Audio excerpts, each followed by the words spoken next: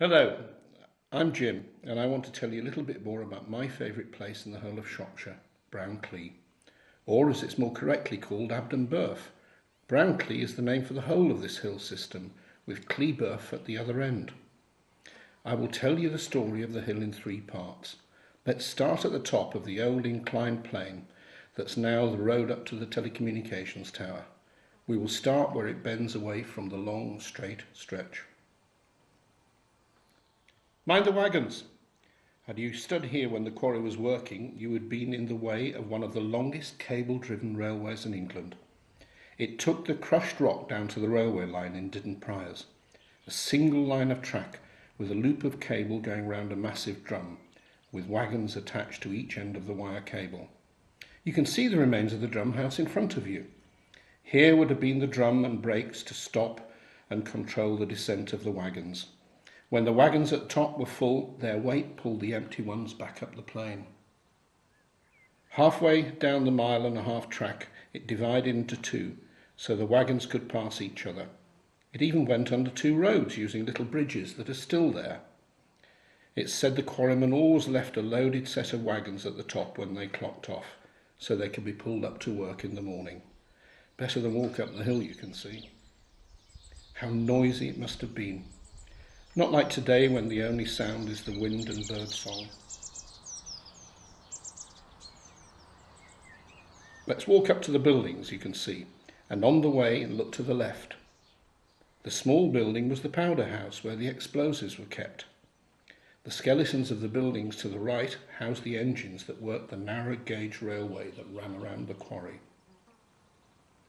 Please be careful here. There are steep drops and dangerous paths. Now this roofless old building is a sanctuary for sheep, but once it shook with powerful machinery. Rock from the quarry came to the top of the plant in small trucks on a bridge from the embankment next to the building. It dropped into massive steam-powered crushers that turned it into the hard core that covers so much of this country's roads. More trucks then carried it on a narrow gauge railway to be loaded into the wagons on the inclined plane. The noise must have been amazing.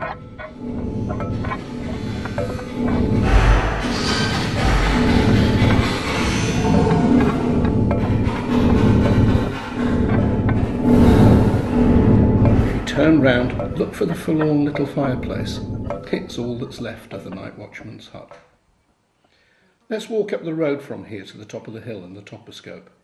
On the way, see how the quarry is flooded now. Are there any ducks on the lake? If there are, these are surely the highest ducks in Shropshire. What a view. Well, I hope it is for you. I've been here in the clouds, I've been swept by wind and rain, and I've been covered in snow. But on a clear day you can see Snowdon to the west, Birmingham to the east, and the Malvern Hills to the south. What was it Houseman said? Oh yes, it's here on the toposcope. Wenlock Edge was umbered, and bright was Abden Burf, and warm between them slumbered the smooth green miles of turf. You're now at the highest point in Shropshire. To the east there is no land higher until you reach the Urals in Russia. Now it's a quiet hill, still marred by the quarry workings and the telecommunications towers. But what has it been like in past times? Let's imagine and go back in time.